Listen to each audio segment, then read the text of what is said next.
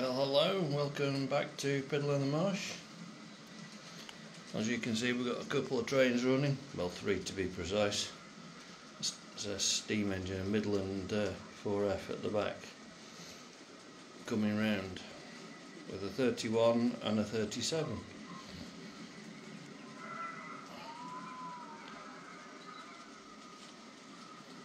Now, I'm not here to show you running trains. We have something a little different for Piddle in the Marsh, because I don't normally show how this is done, but I've been mithered to do it, so I'm going to. I purchased an HST which came up on eBay. Yes, that horrible swear word. Last weekend, and it arrived on Saturday. And this is it. A Barbie one, if I can get it in focus, there we go, which is in absolutely pristine condition and came in the box you can see it in, and it's hardly been used. In fact, it's practically new. The only problem is it's DC only. Now, as you can see, the power car is missing from one lot. There's only one, which can only mean one thing. Yep, I've started the conversion to DCC. So I'll take you into my little workshop area, which is also known as the dining room table, and I'll show you what we've been up to. So welcome to my workshop, aka the dining room table, and as you can see, there's a power car for an HST, and it is, as it was advertised at, it's practically mint. Doesn't look as though it's done anything. The only reason you can tell a little bit's happened to it is there's a little bit of carbon from the motor inside. Now, it's going to be difficult for me to show you all of this, but I will try, and I will admit that I've already had this in bits and done a little bit of work on it, because I needed to know how to do it, so I've had to do a lot of looking into it. And I am going to convert it using a Tramfabriek motor and nearly his instructions, I think. So we'll show you what's inside. Now, I am going to have to keep turning off because I've only got 2 hands. I can't hold the camera and stick it where you need to see. If it's mild, if I've got the camera on the stand, my arm's in the way and my hands are in the way, so I'll have to show you in stages. So, one body has been taken off, and there we have a nude power car. With the motor in the middle behind the 2 black bits. Now, much to my surprise, there's an actual magnet sat in the top of these things, and that seems to hold the 2 clips that are there actually together, and the motor's underneath it, just sat open, no casing or anything on it, in the middle of the frame. There used to be more screws. There used to be 4 screws holding the bottom on. As you can see, there's one missing from there, and there's another one just hiding behind the bogies. So to do anything to one of these things, you have to take the screw out of the end to release the bogies, because they are held in by the aluminium thing there, which just slides off, and the piece of black plastic holds either side. So I'll pull one out and show you what I mean. So there we have a bogie, the one with the coupling end on, and the piece that holds it in. And as you can see, the worm drives up underneath, and there's a half circle, and when the 2 bits go together, that holds the bogie in by its 2 wings at the top, as you can see. Now, I've never seen bogies with the, should we say, double connections on, because there's like the 2 bits with the hoops on, as you can see, which look as though they're for wires, but they're not. And then you've got the other 2 pieces, which one slides on the actual metal frame of the body, which in this case is there, as you can see where it runs, and the other one slides on the brass strip at the bottom. The other one's held on exactly the same way, so it's screw at that end. So we'll just take it in bits and show you what's behind the rest of it. Sorry about the shaking about, but I'm still drugged up with this horrible chemotherapy, and I'm not as as steady as I could be. So there we have it, minus bogies. Now, if you can just see where my finger is, there is an actual nut, which is in a little bit that's held, so it's held captive in a cutout, and the screw for it is there. Now, as you can see, 2 are missing, because I didn't want to put them all back to do it, because they didn't really want to come out. So you have to take those screws and nuts out to get to the motor. Okay, which I'll do now. So there's the body, and there's the underneath side. Now, the bit that's stuck up there in the middle, I can get my fingers to work here, the silver bit, actually held in a spring, and it was the contact through, you know, the brushes for the motor. Now, the other one, I'll turn it the right way so you can get it to the other side, was underneath that flap there, and just literally pushed in. All you had to do was just move the thing to the side, and you know, that little contact to the side, and it came away. Now I'm going to use that contact to attach a decoder to, you know, to pick up for the body. And I shall also use the other one down on this for the other side, so that's positive and negative. I've just got to get a wire up to the top, and then we'll take it from there. So there is the motor underneath and the drive. Now, none of that in the middle there is needed anymore, because that's a DC motor, supposedly not compatible with DCC. So we shall stick a proper digital motor in it from Tramfabriek. Now, to get at it properly, you have to flick these bits of metal off the side, and then the motor just comes out, and which I'll do now. So there's the bits off the side of the motor and the magnet, and I've just flicked the motor up enough so that it will come out. And as you can see, each end of the motor is driven with 2 plastic couplings. Now, a Tramfabriek one conversion shows you doing it with a piece of plastic tube, which I have done on a high mech, but I've also done it on a high mech as well by keeping the 2 plastic pieces. Now I'm going to try and keep the 2 plastic pieces here, because as it just comes out, I think they're a better way, and if they'll keep in order a lot better than a plastic tube. So those motors, or the motor bits there, are now scrap. Now, I'm not the best at doing this, because I needed a small vise, and I haven't got it, but as you can see, I have taken a bit of the metal out down here to give a bit more room for the motor, and I've also had to do the corresponding thing, let's see if I can get it where my fingers are there, to allow the motor to go in. Now, I've taken a bit more out than I actually needed to, but I did it on purpose, because I can always put a bit of black tack in just to hold the motor and make sure it stays there, because we don't need the holes in the bottom anymore, so it doesn't matter.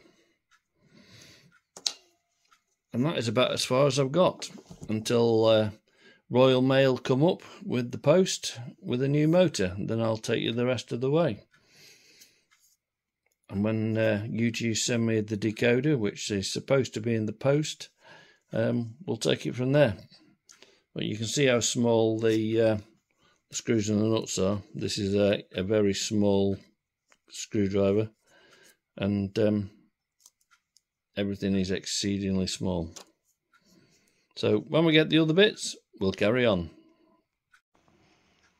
So welcome back 24 hours later to my workbench, e.g. the dining room table, and a parcel from Tramfabriek has arrived, as you can see, with a Graham Farish Poole update pack, and the motor has arrived, which is just rolled in behind there, which, as you can see, is a lot smaller than the oh, there, that's better. It's a lot smaller than the other ones. Oh, come on. get off. Now, as you can see in the pack, there is a plastic tube which Tramfabriek uses to go from the two white pieces which are in there. You have to take those off and then slide it over that and over the motor, which I've chosen not to do because I've done conversions on other things, and as you can see there are some little brass pieces on the end of the motor to make it so that it's the same diameter as the actual drive shaft in there. Use these a lot on doing the Dapol ones so everything fits. So the two spindles have now got the brass pieces on.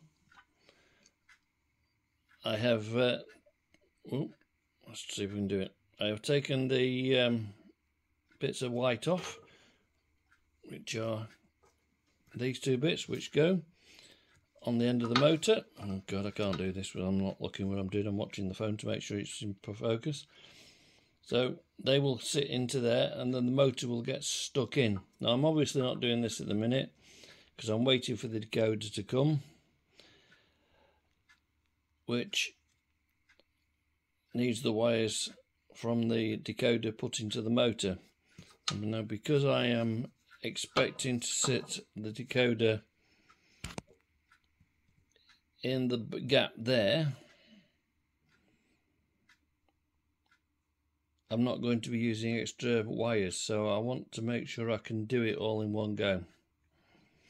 So I can cut the wires from the decoder down to the motor to the right length and then fasten them all in at one hit. So it should all have very few wires and it should all work perfectly well. But we shall see. So until the decoder comes, I can really do no more. So hopefully we'll see you in 24 hours. So welcome back. Turned out to be 48 hours because unfortunately snail mail didn't turn up with the decoder, which as you can see is now there. I have also, while I was off camera, I've added the white bits which are part of the drive system to the motor on each end, which I'll show you how it sits together in a second. So just give us a minute while I slot it in because I haven't got three hands. So as you can see now, the motor is sat in where it should go. It's not in quite the right place. It needs a bit of black tack, which is currently under my left hand, which is holding the body, just to stick it into the right place and hold it. And it'll have another bit on this side as well when I push the base on to do it. As you can now see, the white bits off the motor end are connected into the two on the drive shaft. So it should work. All I've got to do now is fit a decoder and wire it up, and then hopefully we should have some moving things. Now the decoder is a direct from YouChoos, if I can just get it in focus. It is an MX167F I've chosen to use because I've got a fair amount of space in here to play with. So as you can see, I've removed two wires which are completely useless to me because the Graham Farish power car doesn't have any lights in it, so there's just no point. So I've got two wires for rail and two wires for the motor. So we'll just sort these out and then we'll see how we go. So after a rather bit of a struggle with it, I have actually managed now to get the motor in with the two wires attached for the decoder, which was not easy, I promise you. Two wires sat there obviously for the track, so one of those is going to get attached onto the piece there that the wires keep trying to hide, which I can't move because I can't see what I'm doing. Let's try that. That bit there on the top, ready-made attachment, and if I can find it, on the underside of the thing. There's another piece there right by my thumb which is ready soldered, which will take the other one. So I'm now just going to work out the best way to take it down, and I think it's going to involve putting a little hole in the plastic there just next to the grooves where the body goes, but we'll see how we go.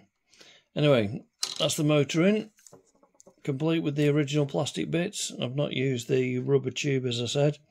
Might have been easier to do it that way, I don't know, but it's in, it's flat, it's stuck in with black tack, and we'll see how we go. So there we have the installation. With my trusty screwdriver, I'll try and do it onto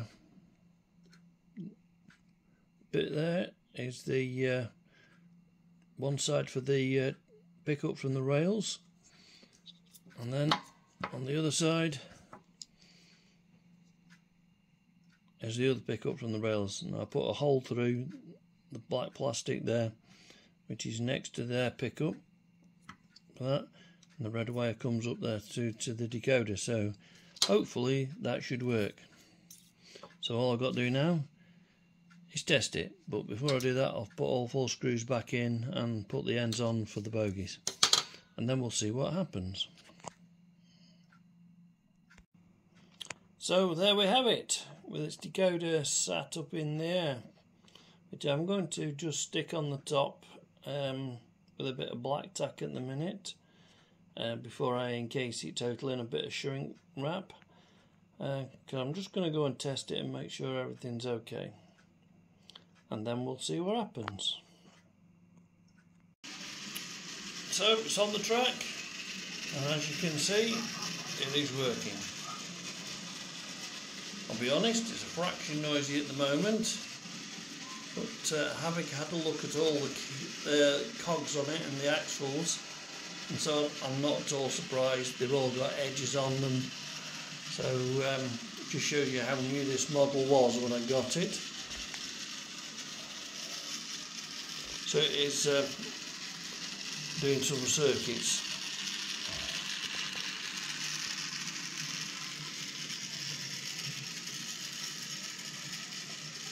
And hopefully, after it's had an hour or two of this, it'll have sorted itself out.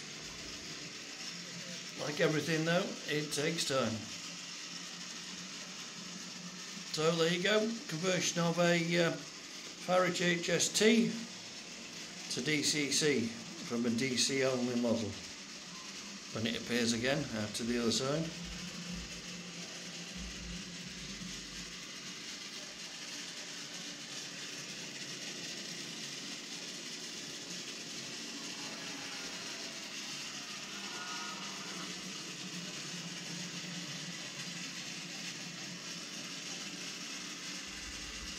I hope this video's been alright for you.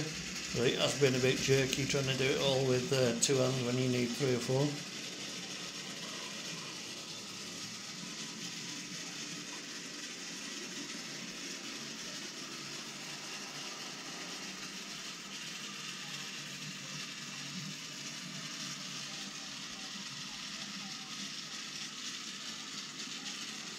Does look wrong having an HST coming alongside the manor and a castle.